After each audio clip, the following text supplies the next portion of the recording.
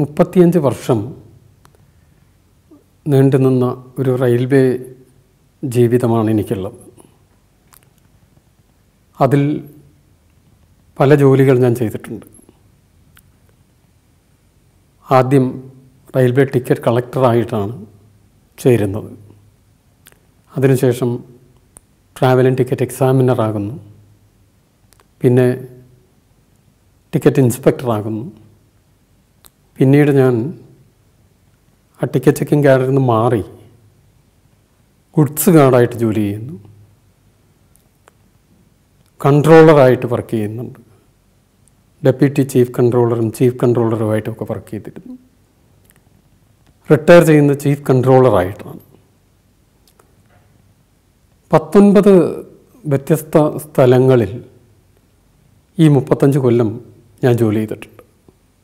ധാരാളം ട്രാൻസ്ഫർ ഉണ്ടായിരുന്നു എൻ്റെ ജോലിക്കാലത്തെന്ന് ചുരുക്കം. ആദ്യകാലം മുതൽ അവസാനം ഉള്ള ചീഫ് കൺട്രോളറായിട്ട് റിട്ടയർ ചെയ്യുന്നത് വരെയുള്ള കാലങ്ങളിൽ നിരവധി വ്യത്യസ്തരായ വ്യക്തികളെ പരിചയപ്പെടാനുള്ള അവസരം ഉണ്ടാകുന്നുണ്ട്. 1981 ഡിസംബർ മാസം 7-ാം തീയതിയാണ് ഞാൻ ദക്ഷിണ റെയിൽവേയിൽ ടിക്കറ്റ് കളക്ടറായിട്ട് ജോയിൻ ചെയ്യുന്നത്. എൻ്റെ പോസ്റ്റിംഗ് സേലത്തായിരുന്നു. ഈ സേലത്ത് ജോയിൻ ചെയ്യുന്നതിന് മുമ്പേ 2 മാസം തിരുച്ചിറപ്പള്ളിയിൽ റെയിൽവേ സോണൽ ട്രെയിനിങ് സ്കൂളിൽ ട്രെയിനിങ് ഉണ്ടായിരുന്നു. അതിനുശേഷമാണുണ്ട്. ഇപ്പോൾ റെയിൽവേയെക്കുറിച്ച് കാര്യമായ ധാരണയൊന്നുമില്ലാത്തൊരാളായിട്ടാണ് വരുന്നത്. ഞാൻ ഇത് ജോയിൻ ചെയ്യാൻ സേലത്തേക്ക് പോകുമ്പോൾ തന്നെ റെയിൽവേ സ്റ്റേഷനിലെ ഹിഗ്ഗിംബോധംസ് ബുക്ക് സ്റ്റാളിൽ നിന്ന് ഒരു തമിഴ് മലയാളം ഭാഷാ സഹായി വാങ്ങിയിട്ടാണ് പോകുന്നത്. കാരണം എനിക്ക് തമിഴ് ഭാഷ അറിയില്ല.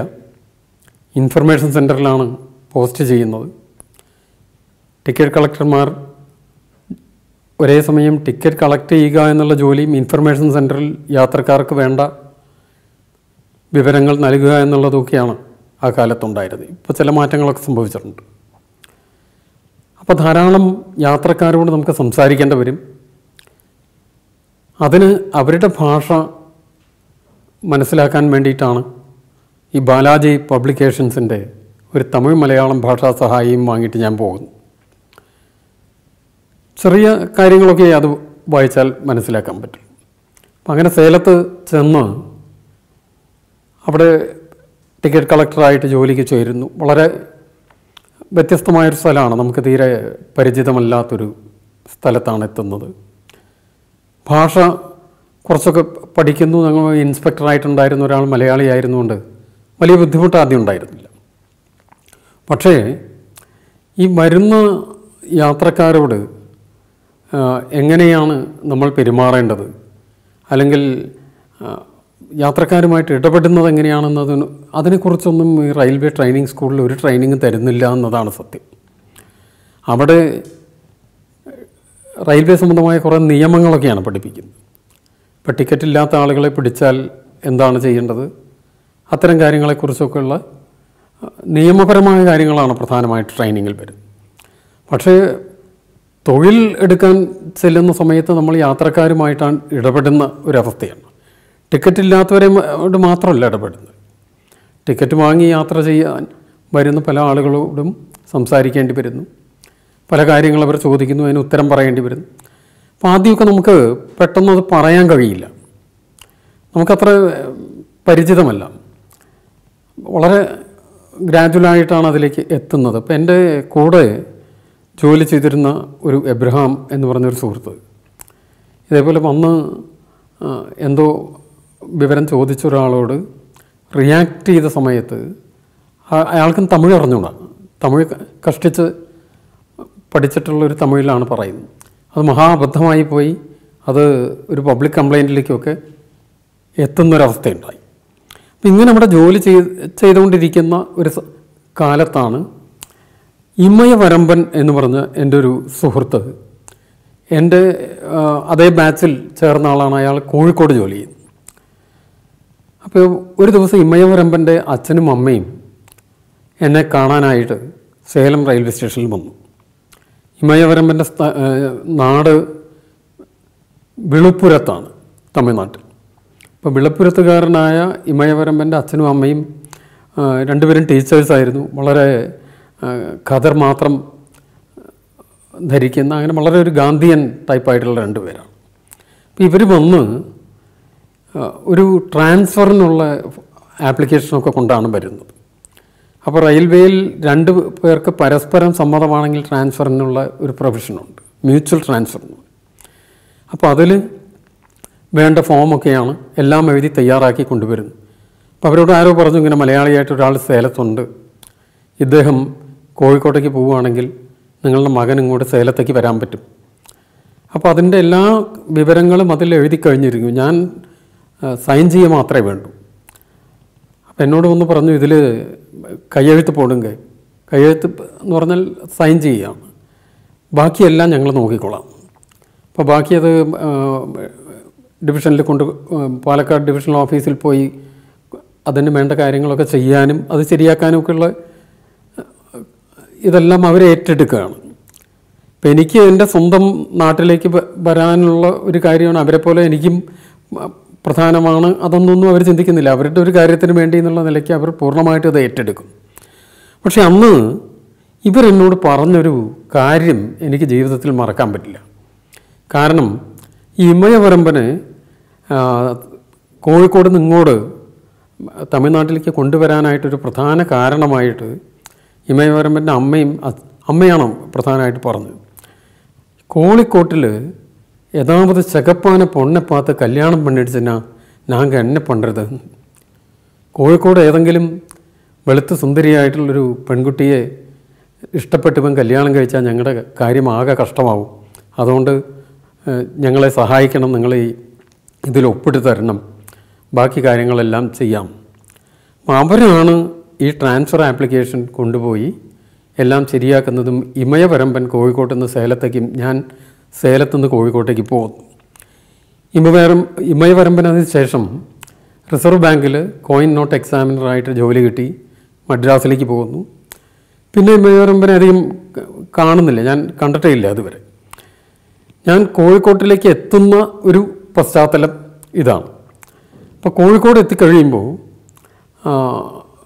ആദ്യമായിട്ട് മലബാറിലേക്ക് ഞാൻ വരുന്നത് അന്നാണ്. അതിനു മുമ്പേ ജീവിതത്തിൽ ഒരിക്കലും മലബാറിൽ വന്നിട്ടില്ല. ഇപ്പോൾ ആലുവയിൽ പഠിക്കുന്നു, ഇപ്പോൾ തൃശ്ശൂരിനടുത്തുള്ള കുന്നംകുളത്ത് ജനിച്ചൊക്കെ വടക്കോട്ടുള്ള യാത്രകൾ തീരെ സംഭവിച്ചിട്ടില്ലായിരുന്നു. അതിന് പ്രത്യേകിച്ച് ഒരാവശ്യമില്ലാത്തതുകൊണ്ടായിരിക്കാം അങ്ങനെ ജോലി സംബന്ധമായിട്ടോ ഒരു തരത്തിലും ഉള്ള അന്വേഷണങ്ങളുടെ ഒരു ഭാഗമായിട്ടും അങ്ങോട്ട് വന്നിട്ടില്ല. തിരുവനന്തപുരത്തേക്ക് പോയിട്ടുണ്ട് റെയിൽവേ ഇൻ്റർവ്യൂവിനൊക്കെ ആയിട്ട്. പിന്നെ പഠിക്കുന്ന സമയത്ത് പല കോളേജുകളിലേക്ക് പോയതും കേരള യൂണിവേഴ്സിറ്റിയിലായിരുന്നു. അപ്പം അങ്ങനെ ഈ കോഴിക്കോട് എന്നുള്ള സ്ഥലത്ത് വന്ന് ജോയിൻ ചെയ്ത സമയത്ത് എൻ്റെ ബ്രദർ, ഞാൻ മുമ്പൊരു എപ്പിസോഡിൽ പറഞ്ഞ പോലെ എൻ്റെ വല്യമ്മയുടെ മകൻ, അദ്ദേഹം പറഞ്ഞു അത് മലബാറിലെല്ലാം പോയി ജോലി ചെയ്യേണ്ട, അത് വളരെ ബുദ്ധിമുട്ടായിരിക്കും, എങ്ങനെയെങ്കിലും തിരുവനന്തപുരം ഡിവിഷനിലേക്ക് ട്രാൻസ്ഫർ വാങ്ങാൻ നോക്കൂ, മലബാറിലൊക്കെ പോയി ജോലി ചെയ്യാൻ വിഷമമായിരിക്കും നിനക്ക്. അപ്പം എനിക്ക് തോന്നി മലബാർ എന്തോ ഒരു അപകടം പിടിച്ച സ്ഥലമാണെന്നാണ് ഇവർ പറയുന്നത്. പക്ഷേ കോഴിക്കോട് വന്ന് അവിടെ ജോയിൻ ചെയ്തതിന് ശേഷം അന്ന് CK കുമാരൻ എന്ന് പറഞ്ഞ ഒരാളായിരുന്നു ഞങ്ങളുടെ ഇൻസ്പെക്ടർ. ബാക്കി ഒപ്പം ജോലി ചെയ്തിരുന്ന ആളുകൾ ഇവരെല്ലാം വളരെ സ്നേഹത്തോടു കൂടിയും വളരെ സഹായത്തോടു കൂടിയുള്ളവരായിരുന്നു.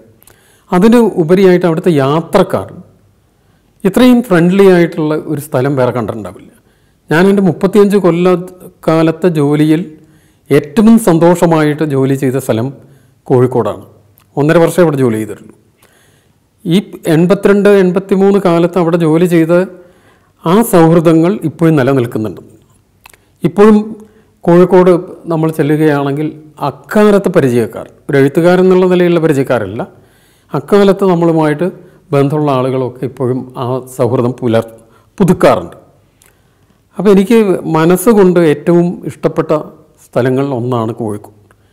അവിടെ ഇത്ര കണ്ട് ഇഷ്ടപ്പെടാൻ പല കാരണങ്ങളുണ്ട്. ഈ 82-83 എന്ന് പറയുന്ന കാലം കോഴിക്കോടിനെ സംബന്ധിച്ചിടത്തോളം വളരെ സർഗാത്മകമായ ഒരു കാലമായിരുന്നു. ധാരാളം എഴുത്തുകാർ, അതുപോലെ മറ്റ് നാടക പ്രവർത്തകർ, സിനിമാ പ്രവർത്തകർ, ഇവരൊക്കെ വളരെ സജീവമായിട്ട് ഇടപെട്ടുകൊണ്ടിരിക്കുന്നൊരു കാലമാണ്. അന്ന് കാലിക്കറ്റ് എയർപോർട്ടില്ല, റോഡ് ഗതാഗതം ഇത്ര കണ്ട് സുഗമമായിട്ടില്ല. പ്രധാനപ്പെട്ട ആളുകളെല്ലാം വരുന്നത് ട്രെയിൻ മാർഗം തന്നെയാണ്. അപ്പം ഇവരെയൊക്കെ നമുക്ക് കാണാനുള്ള അവസരം ഉണ്ടാകും, ചിലർക്കായിട്ട് പരിചയപ്പെടാനുള്ള അവസരം കിട്ടും. കൊങ്കൺ റെയിൽവേ ആ കാലത്ത് തുറന്നിട്ടില്ലാത്തത് കൊണ്ട് മലബാറിൽ ഇത്ര കണ്ട് തിരക്കുള്ള ട്രാവലല്ല.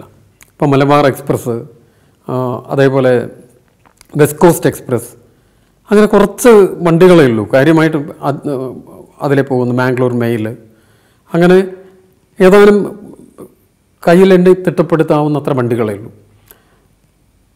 ഇപ്പോൾ മംഗലാപുരത്തു നിന്ന് ഡൽഹിക്ക് പോകുന്ന ജയന്തി ജനത എക്സ്പ്രസ് മാംഗ്ലൂരിൽ നിന്ന് ഷൊർണൂരിലേക്കാണ് വരുന്നത്. കൊച്ചിയിൽ നിന്നൊരു പോർഷൻ വന്ന് ഇത് രണ്ടും കൂടെ ചേർന്ന് ഷൊർണൂരിൽ നിന്നാണ് ഡൽഹിക്ക് പോയിരുന്നത്. അപ്പം അങ്ങനെ ഉള്ളൊരു സ്ഥലമായതുകൊണ്ട് ഇടയ്ക്ക് ഒഴിവുള്ള സമയങ്ങൾ കൂടുതലാണ്. ഇപ്പോൾ ഒരു ട്രെയിൻ കഴിഞ്ഞ് അടുത്ത ട്രെയിൻ ഇടയ്ക്കൊക്കെ ഒരുപാട് സമയമുണ്ടാവും. പ്രത്യേകിച്ചും വൈകുന്നേരങ്ങളിൽ 5:45 തിരുവനന്തപുരത്തേക്കുള്ള ഒരു എക്സ്പ്രസ് പോയി കഴിഞ്ഞാൽ പിന്നെ 8 മണി വരെ ഒരു ട്രെയിനും ആ സ്റ്റേഷനിൽ പോകാനില്ല. ആ സമയങ്ങളിലൊക്കെ പലപ്പോഴും പല ആളുകളെയും നമുക്ക് കാണാനൊക്കെ അവസരമുണ്ടായി. കാരണം പുറത്തുള്ള പല ആളുകളും റെയിൽവേ സ്റ്റേഷനിലേക്ക്, പ്രത്യേകിച്ചും ഹിഗ്ഗിംബോതംസ് ബുക്ക് സ്റ്റാളിലേക്കൊക്കെ വരികയും അവിടുന്ന് പുസ്തകങ്ങൾ, മാസികകളൊക്കെ വാങ്ങാനും വായിക്കാനും ഒക്കെ വളരെ ഒരു ഇൻട്രാക്റ്റീവായിട്ടുള്ള ഒരു കാലമായിരുന്നു. റെയിൽവേയിൽ നിന്ന് റിട്ടയർ ചെയ്ത പല ആളുകളും അതിന് ചുറ്റും ഉള്ള പ്രദേശങ്ങളിൽ താമസിച്ചിരുന്നവരൊക്കെ എത്തുന്ന സമയം. അപ്പം ഞാൻ വളരെ ചെറുപ്പമായിരുന്നതുകൊണ്ട് പുതിയ ആളുകളെ കാണാനും അവരിൽ നിന്ന് കാര്യങ്ങൾ അറിയാനും ഒക്കെ വലിയ താല്പര്യമുണ്ടായി. അക്കാലത്ത് ആണ് വാസ്തവത്തിൽ റെയിൽവേ ബേപ്പൂരിലേക്കായിരുന്നു ആദ്യം ഉണ്ടായിരുന്നത്. പിന്നീടാണ് കോഴിക്കോട്ടേക്ക് വന്ന് അങ്ങനെ മംഗലാപുരത്തേക്ക് പണിയുന്നെന്നുള്ള വിവരമൊക്കെ മനസ്സിലാക്കാൻ കഴിയും.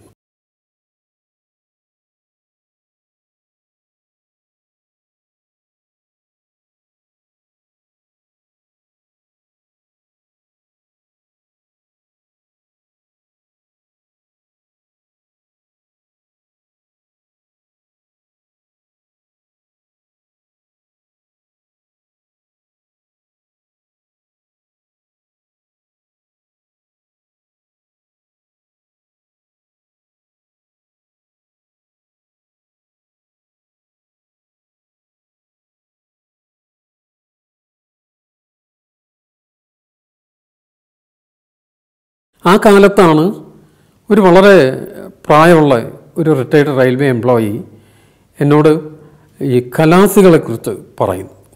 ഇപ്പോൾ മാപ്പിള കലാസികൾ എന്ന് പറയുന്ന ഇപ്പോൾ കടലുണ്ടിയും ബേപ്പൂരും ഒക്കെയുള്ള പ്രദേശങ്ങളിലുള്ള ആളുകളെക്കുറിച്ച് സംസാരിക്കുന്ന അദ്ദേഹമാണ്. അപ്പോൾ ഞാൻ ചോദിച്ചു, ഈ കലാസികൾക്ക് എന്താണ് ഇത്ര പ്രത്യേകത? അപ്പോൾ കലാസികൾ പുതിയ ടെക്നോളജി ഒന്നും ഉപയോഗിക്കാതെ പാലങ്ങൾ നിർമ്മിക്കുന്നതുമായിട്ട് ബന്ധപ്പെട്ട കാര്യങ്ങളിൽ, അല്ലെങ്കിൽ ഉരു നിർമ്മാണവുമായിട്ട് ബന്ധപ്പെട്ട കാര്യങ്ങളിൽ ഒരുപാട് വളരെ ഭാരമുള്ള സാധനങ്ങൾ കൊണ്ടുപോകാനും ഉയർത്താനും ഒക്കെ, വലിയ സിമൻറ്റ് ഫാക്ടറികളുടെയൊക്കെ നിർമ്മാണത്തിൽ ഇതിലൊക്കെ ഇടപെടുന്ന ആളുകളാണ്. അപ്പോൾ ഈ കലാസികൾ, ബേപ്പൂരുള്ള കലാസികളാണ് ഇവിടെ ഗോദാവരി ബ്രിഡ്ജ് കെട്ടാൻ, അതുപോലെ മഹാനദിയിൽ കട്ടക്കലുള്ള ബ്രിഡ്ജ് നിർമ്മാണത്തിന്, ഇതിനൊക്കെ ഇവർ പോകുന്ന ആളുകളാണ്. അപ്പോൾ ഇതിനെക്കുറിച്ച് ഇദ്ദേഹം പറഞ്ഞ സമയത്ത് ഞാൻ ചോദിച്ചു, എല്ലാ സ്ഥലത്തെ ബ്രിഡ്ജും ഇവർ തന്നെ പോയിട്ടാണോ കെട്ടുന്ന ഇന്ത്യൻ റെയിൽവേയിൽ? അപ്പോൾ അദ്ദേഹം പറഞ്ഞു, അങ്ങനെയല്ല, പല സ്ഥലത്തും പോകുന്നുണ്ട്. ഇവിടെ മാത്രമല്ല, ആഫ്രിക്കയിലും പോയി പാലം കെട്ടാൻ പോയ കലാസികളുണ്ട്. അപ്പോൾ അതെനിക്കൊരു പുതിയ അറിവായിരുന്നു. ഈ ആഫ്രിക്കയിലൊക്കെ ഇവിടുന്ന് ആളുകൾ പോയി റെയിൽവേ പാലം നിർമ്മിച്ച. അപ്പം അതൊക്കെ പിന്നീട് എൻ്റെ എഴുത്തിൽ ചില പ്രമേയങ്ങളായിട്ട് വരുന്നുണ്ട്. എഴുത്തിൻ്റെ ഒരു കഥയുടെ സാധ്യതയിലേക്കൊക്കെ എത്തും നോക്കിയിട്ട്. അതുപോലെ അവിടെ വെച്ച് പരിചയപ്പെടുന്ന വ്യക്തികൾ, എഴുത്തുകാരായിട്ടുള്ള മിക്കവാറും സീനിയറായിട്ടുള്ള ആളുകളെയൊക്കെ ഞാൻ പരിചയപ്പെടുന്നത് ഈ ഒരു കാലത്താണ്. ഇപ്പം CV ശ്രീരാമൻ എന്ന് പറയുന്ന മലയാളത്തിലെ ഏറ്റവും ഗംഭീരമായി കഥകൾ എഴുതുന്ന എഴുത്തുകാരനെ എൻ്റെ നാട്ടുകാരനായിട്ട് പോലും ഞാൻ ആദ്യമായിട്ട് കാണുന്നത് ഈ കോഴിക്കോട് റെയിൽവേ സ്റ്റേഷനിൽ വെച്ച് CV കുന്നംകുളത്തുകാരനാണ്. കുന്നംകുളത്തുകാരനായ CV ശ്രീരാമനെ പരിചയപ്പെടാൻ എനിക്ക് അവസരം കിട്ടുന്നത് കോഴിക്കോട് റെയിൽവേ സ്റ്റേഷനിൽ. അപ്പോൾ കോഴിക്കോട് റെയിൽവേ സ്റ്റേഷന് തൊട്ടടുത്ത് ഒരു നീലഗിരി ലോഡ്ജ് ഉണ്ടായിരുന്നു. ഈ നീലഗിരി ലോഡ്ജിൽ ധാരാളം എഴുത്തുകാർ, അതേപോലെ സിനിമാ സംബന്ധമായ ഇതിൽ പ്രവർത്തിക്കുന്നവരൊക്കെ ഒത്തുകൂടുന്നതും വലിയ സംവാദങ്ങളും ചർച്ചകളൊക്കെ ആയിട്ട് നടക്കുന്ന ഒക്കെ കാലമാണ്. പലരും തിരിച്ച് പോകുമ്പോൾ അല്ലെങ്കിൽ ഇവിടുന്ന് അങ്ങോട്ട് പോകുമ്പോൾ ഒക്കെ കാണുന്നത് അവിടെ വെച്ച്. ഞാൻ മലയാളത്തിൻ്റെ ഏറ്റവും ഉയർന്ന എഴുത്തുകാരനായ ഒരാളായ OV വിജയനെ പരിചയപ്പെടുന്നത് കോഴിക്കോട് വെച്ച്. MTയെ കാണുന്നത്, പുനത്തിലിനെ കാണുന്നത് ഒക്കെ കോഴിക്കോട് വെച്ചാണ് സംഭവം. അപ്പോൾ ഇവരെ ചിലപ്പോൾ അവർ തിരക്കിട്ട് പോകുന്നതായിരിക്കും കാണുന്നത്, അല്ലെങ്കിൽ ചില സമയത്ത് അവരോട് നമുക്ക് സംസാരിക്കാനുള്ള അവസരം കിട്ടുന്നു. ചിലപ്പോൾ അവർ തന്നെ എന്തെങ്കിലും കാര്യം സംസാരിക്കാനായിട്ട് നമ്മുടെ ഇൻഫർമേഷൻ സെൻറ്ററിലേക്ക് വരുന്നു. ഇപ്പോൾ ONV ഒക്കെ നമ്മുടെ ഇൻഫർമേഷൻ സെൻറ്ററിൽ വന്ന് ചിലപ്പോൾ വണ്ടി വൈകിയതെന്താണ്, എപ്പോൾ വരുന്നറിയാനോ അങ്ങനത്തെ എന്തെങ്കിലും കാര്യമൊക്കെ ആയിരിക്കും ചോദിക്കും. പക്ഷേ അവരോടൊക്കെ സംസാരിക്കാനുള്ളൊരു അവസരം ഈ സ്ഥലത്തെ ജോലി എനിക്ക് ഉണ്ടാക്കി തരുന്നുണ്ട്. അങ്ങനെ നമ്മൾ വായിച്ച് മാത്രം അറിയുന്ന ആളുകളായിരുന്നു ഇവരതുവരെ. അവരെയൊക്കെ കൂടുതൽ മനസ്സിലാക്കാൻ അല്ലെങ്കിൽ കൂടുതൽ അടുത്ത് പെരുമാറാനൊക്കെ അവസരമുണ്ട്. ആ ബന്ധങ്ങളൊക്കെ പിന്നീട് വളരെ കാലത്തേക്ക് തുടരാൻ കഴിയുന്നു. അപ്പോൾ VKനെ ഞാൻ കോഴിക്കോട് ഇങ്ങനെ വർക്ക് ചെയ്യുന്നൊരു കാലത്ത് ഒരു രാത്രിയാണ് പരിചയപ്പെടുന്നത്. അന്ന് VKN നീലഗിരി ലോഡ്ജിൽ ഇതുപോലെയുള്ള എന്തോ ഒരു കൂടലിന് ശേഷം വന്ന് രാത്രി ഒരു 12 മണി സമയത്ത്, 12 മണി കഴിഞ്ഞിട്ടുണ്ടാവും, 1 മണിക്കോ 12 മണിക്കോ ഇടയ്ക്ക് ഏതോ ഒരു സമയത്ത് റെയിൽവേ സ്റ്റേഷനിൽ വരികയും അദ്ദേഹത്തിൻ്റെ കൂടെയുള്ളൊരു ഹോട്ടൽ ബോയ് ഇൻഫർമേഷൻ സെൻറ്ററിൽ വന്നിട്ട് ഒരു ഒറ്റപ്പാലത്തേക്ക് ഒരു ഫസ്റ്റ് ക്ലാസ് ടിക്കറ്റ് വേണം എന്ന് ആവശ്യപ്പെടുകയും ചെയ്തു. ഞാനായിരുന്നു ഡ്യൂട്ടിയിലുണ്ടായി. അപ്പോൾ ഈ വന്ന വ്യക്തി ഒരു 10-16 വയസ്സുള്ളൊരു ചെറിയ പയ്യനാണ്.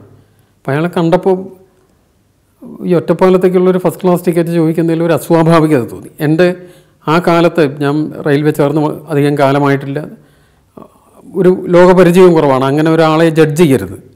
ഇപ്പോൾ അയാൾ ധരിച്ച വസ്ത്രത്തിൻ്റെയോ അല്ലെങ്കിൽ രൂപത്തിൻ്റെയോ അടിസ്ഥാനത്തിൽ നമ്മളൊരു വിലയിരുത്തുന്നത് വളരെ തെറ്റായിട്ടുള്ള കാര്യമാണ്.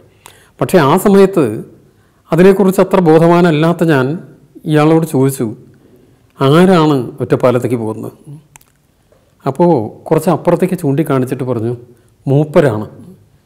അപ്പോൾ ഒരു തൂണിൻ്റെ താഴെ ഇരിക്കാനുള്ള ബെഞ്ച് പോലെയുള്ള ഒരു ഇതുണ്ട്, അതിൽ ചാരി ഒരാളിരിക്കുന്നു.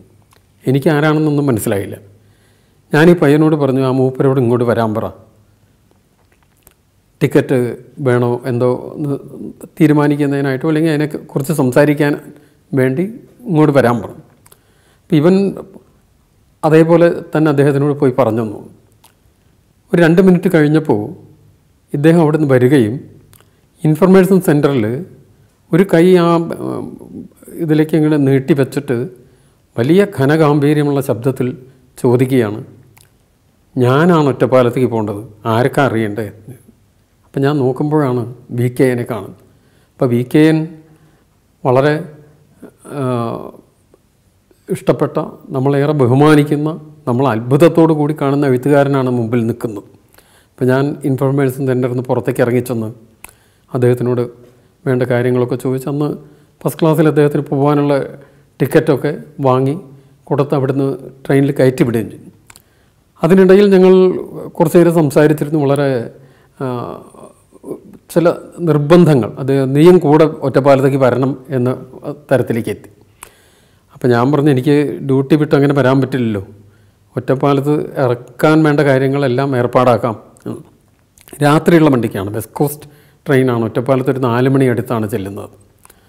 അപ്പം അത് കഴിഞ്ഞ് കുറേ കാലം എന്ന് പറഞ്ഞാൽ കുറച്ച് മാസങ്ങൾ കഴിഞ്ഞിട്ടാണ് അദ്ദേഹത്തിൻ്റെ ഒരു കഥ അച്ചടിച്ച് വരുന്നത്.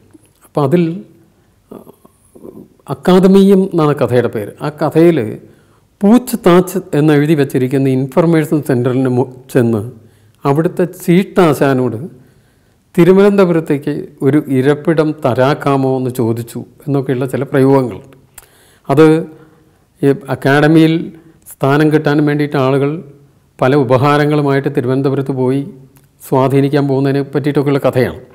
പക്ഷേ ഈ റെയിൽവേ സ്റ്റേഷനകത്ത് വന്ന് ഈ പൂച്ച്താച്ച് എന്ന് പറഞ്ഞ ഇൻഫർമേഷൻ സെൻറ്ററിൻ്റെ മുകളിൽ എഴുതി വയ്ക്കുന്ന ഇതാണ്. അപ്പോൾ അതിന് അവിടെ വന്ന് ചോദിച്ചതിനെ പറ്റിയും അപ്പോൾ ഒരു അര ടിക്കറ്റ് ചോദിച്ചതിനെ പറ്റിയിട്ടൊക്കെ എഴുതുന്നു.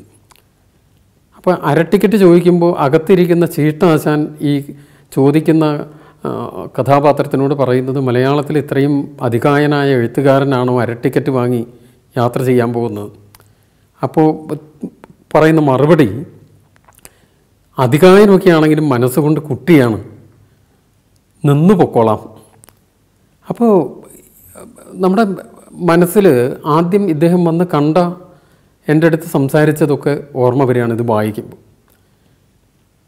അത് കഴിഞ്ഞ് കുറച്ച് ദിവസം കഴിഞ്ഞ് എന്നോ ഇതേപോലെ ഒരിക്കൽ കാണുമ്പോൾ പറയുന്നത് തന്നെ ഞാനൊന്ന് കാച്ചിയിട്ടുണ്ട്, വായിച്ചു വന്നു. അപ്പോഴാണ് ഈ സംഭവം തന്നെയാണ് ഇദ്ദേഹത്തിൻ്റെ ഉള്ളിൽ ഉണ്ടായിരുന്നതെന്ന്. പിന്നെ ഞങ്ങൾ തമ്മിലുള്ള സൗഹൃദം വളരെ ഊഷ്മളമായി തന്നെ തുടർന്നു.